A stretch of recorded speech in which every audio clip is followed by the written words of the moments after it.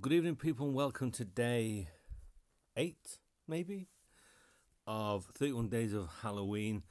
And today's film, 1987, From a Whisper to a Scream, an anthology film starring Vincent Price.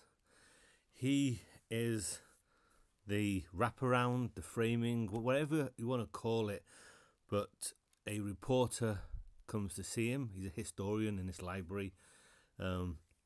She comes to see him because she has covered the death by lethal injection of Vincent Price's niece. Because he killed her husband and she's been covering the story. She comes and then Vincent Price gives her 4 stories on the history of the town Oldfield. And the first story is a story, not a film. It's all a film. A story called Stanley, set in contemporary times. It's about this guy called Stanley, played by Clu Gugger or Goo Kluger. Very unusual name. I don't know who the hell he is, but he's a slightly strange guy, a slight lonely guy. Bit odd. He cares for his sister who's not well, and you can tell he doesn't like doing that. He tries to date his boss, but she what's the word? Rebukes him. We'll go with. So he kills her. He strangles her. He goes to a funeral, to a coffin, and kisses her. What else is he going to do? Well, you find out, because 9 months later, what happens in 9 months? This weird, creepy, zombie, mutant baby thing is born, and it comes after him. Problem is, you hardly see it. It's in it for like a minute, and it comes at the top of the stairs and goes, "Daddy," and kind of lunges at him. Then it goes off. Not really very good, but that's the first story. Second story, On the Run. This guy is escaping these 2 brothers. Maybe they're gangsters, part of the mob, debt collectors, whatever they are. He gets shot. He ends up in the swamp, and he gets saved by this guy.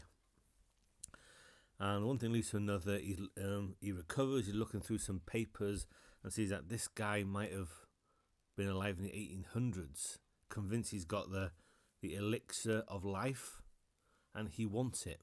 He wants this bottle of juice that will make him live forever. But little does he know that the guy that saved him has given him this drink, and then he kills him and chops him up because he's going to live forever. He gets put back together by the doctors, and he's in a hospital in a shitload of pain, in a hell of a mess, knowing he's going to be in pain forever. Not very good again. Number 3, the third story, Lovecraft's Travelling Amusements, set in like a travelling carnival, a circus. All the performers are manipulated by a snake woman who uses voodoo to control them. This guy eats glass because of what she does to him. He's in love with this girl.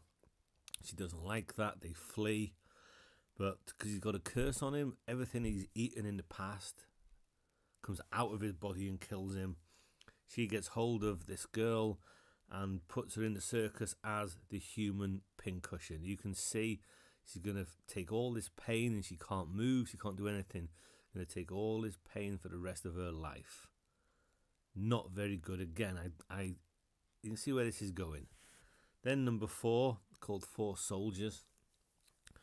Civil War soldiers, Union soldiers. They're taken captive by a bunch of children, disfigured, weird children, who you find out are orphans of Confederate soldiers killed by the Union soldiers. And they're avenging their parents' death, and they set the guy on fire, and this will be the beginning of Oldfield. We're going to rebuild it.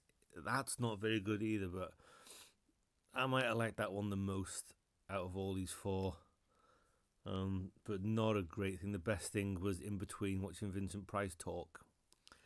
Even though Vincent Price would later regret taking this film on, not that you'd know, because he's, professional, gave it his all. But it's not good. The stories aren't that interesting. They're not an anthology film can have too many stories, and there's not enough time to develop the stories. Maybe this has one story too many. Which story that would be, I don't know, and quite frankly, I don't care. Not very good. Each story, the first story will probably get out of a 10, maybe a 5, second one a 5, third one a 5. Yeah, they'd all get 5s. It's not very good. Whisper from a Whisper to a Scream. It's not great. But it is what it is. I'll be back tomorrow.